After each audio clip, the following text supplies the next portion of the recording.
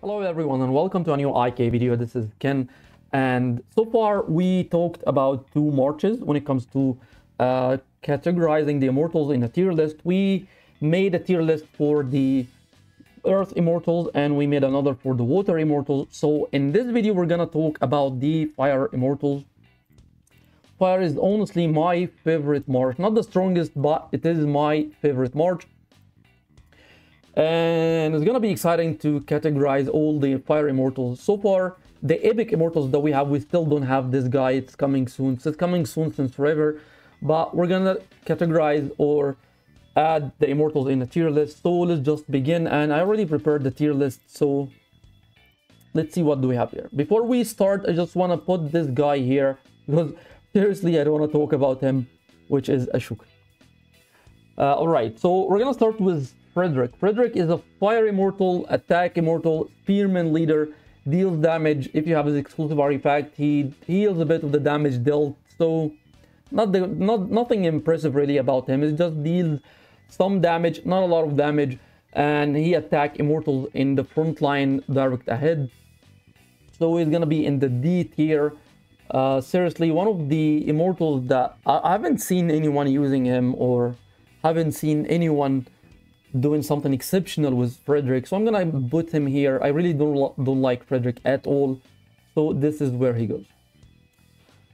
All right, we have Trajan. Trajan is definitely one of my favorite fire immortals. He's so powerful, he gives a lot of buffs, and above all, he's a defense immortal, which means he can tank some damage.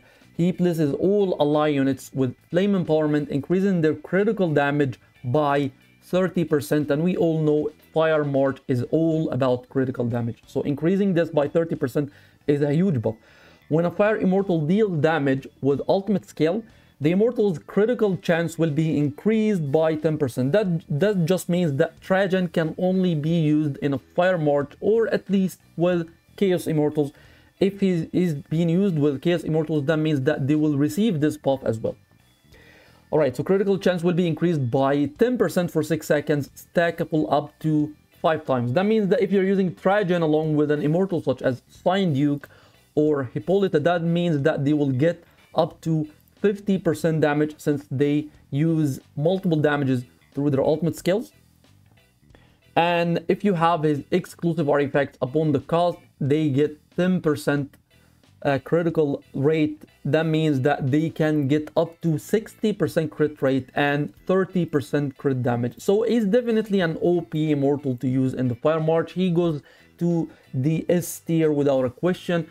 One of my favorite immortals in the fire march. All right, so we have Hippolyta. I already talked plenty about Hippolyta. I recently made a video on must-have immortals when it comes to PvE, people versus environment. So Hippolyta is a must-have immortal. Doesn't matter which march you're running. She's just so important. So she's definitely going to the S tier. Not only she's good in fire marches when it comes to PvP, but she's so powerful when it comes to defeating gnomes bosses or being used in the Rift Breaker or against the Spider. And I already talked about her skill and her exclusive artifact. Okay, so we have Sign Duke next. Sign Duke is also a very powerful damage dealer when it comes to having enough crit rate. So she must be used with an immortal such as Trajan, and I believe an immortal such as Hippolyta as well, just to make sure that her skill keeps triggering through the crit rates, the critical hits that being applied by Hippolyta. We all know Hippolyta applies 7 damages just simply by casting her ultimate skill, and she has an insane amount of energy regain. That means that she's able to help Sign Duke triggering her ultimate skill. So Sign Duke goes to, not sure if it's S tier or A tier. I'm gonna add her to the S tier just simply because of how much damage she deals to either in PvP or in PvE against bosses as well. But that only applies if you are using the right skill on Sign Duke. For example, part of this right skill is a skill we don't have access to through the fresh shop yet, which is Corrosive Power. Corrosive Power is so important for Sign Duke. It's impressive. It's actually insane how much damage she can deal using this skill. There is also another skill that is so important for Sign Duke, which is Unyielding. Unyielding, if the Immortal have less than 70% troops, that means their crit rate will increase by 50% at level 8, and they recover part of the damage, of the physical damage dealt to the enemy team.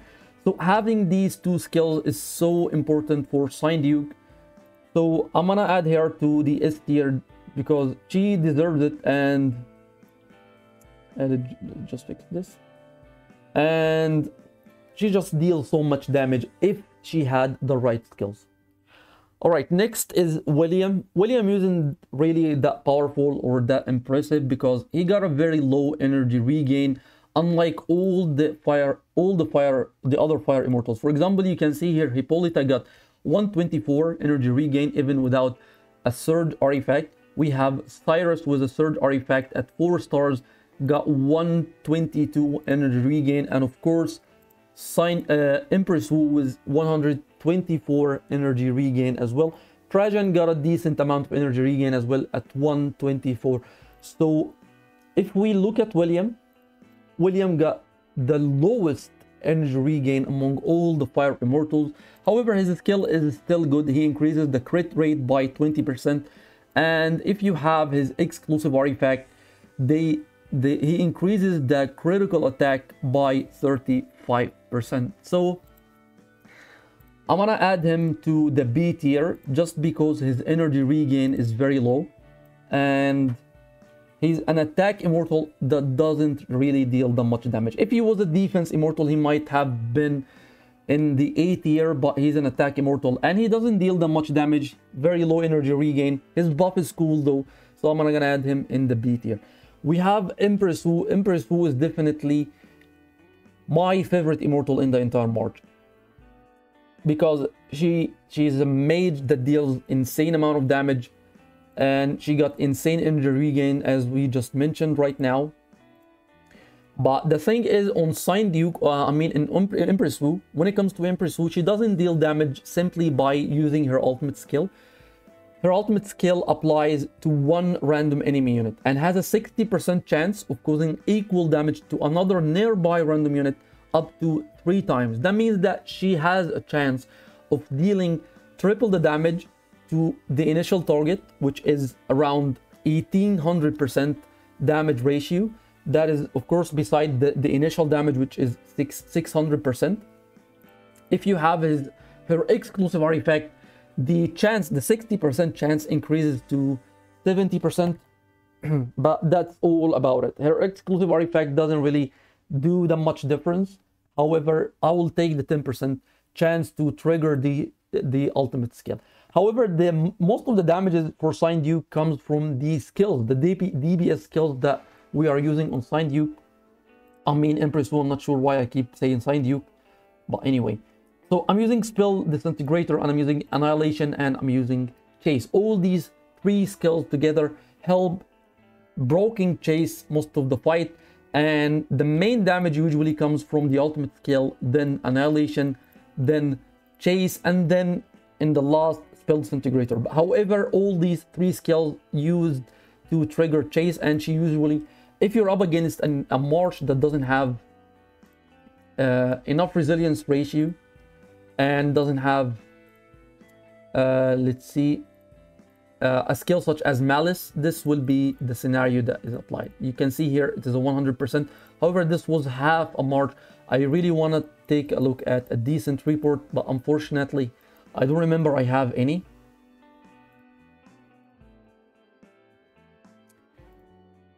Maybe this one, Dragiola is using a decent fire March, but he's using Hippolyta as well as an insane damager. And we can see here Chase was the main damage from Empress Wu. But anyway, so it is actually kind of hard to rank Empress Wu. So I'm gonna put her in the A tier just because Sign Duke has the potential to deal more damage compared to Empress Wu. Empress Wu needs a perfect artifact in order to be used correctly, and the artifact should be crit rate, and the substats or the special stats should be Annihilation. So this will be for Empress Wu. As for Cyrus, Cyrus is actually a very powerful immortal when it comes to applying control, and he's also a support immortal, which means that we can use a skill such as no escape on him. As we can see, we have Dragiola, one of the most powerful fire marches in our server, if not the strongest. He's using no escape on Cyrus along with his ultimate skill that applies a lot of control. If we have a decent fight for him, let's see here. There we go. If we take a look at the control applied from Cyrus, we can see it is 24 seconds from no escape, 9 seconds from static armor, and here this should be a decent fight. 15 seconds from static armor, 6 seconds from no escape. However, he's not using the exclusive artifact for Cyrus. He's using a Xeno artifact, and I'm using the exclusive artifact. The only difference here is that I'm not using no escape on my fire march. I'm using it on my earth march here. This is why my fire did not stand a chance against his. But usually I'm running,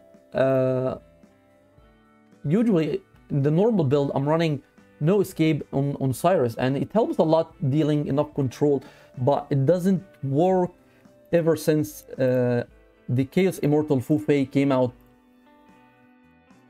So I'm gonna place Cyrus in the B tier. He's very useful to protect Empress Wu if you are gonna use assist on him, and he applies a lot of control. Even if you're using Cyrus along with an immortal such as Sign Duke, he will also be very useful. He reduces the resilience rate of the enemy team, which means more crit, and he applies a lot of control using his ultimate skill as well. So I believe this will be all for the Fire March tier list. Trajan, Hippolyta, Sign Duke in the S tier, Empress Wu in the A tier, Cyrus, William in the B tier, Frederick and Ashoka in the do not use tier. Really useless immortals, do not even think about using them.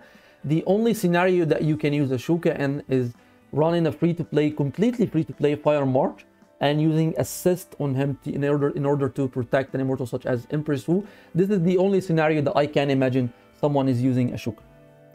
So this will be all for this one.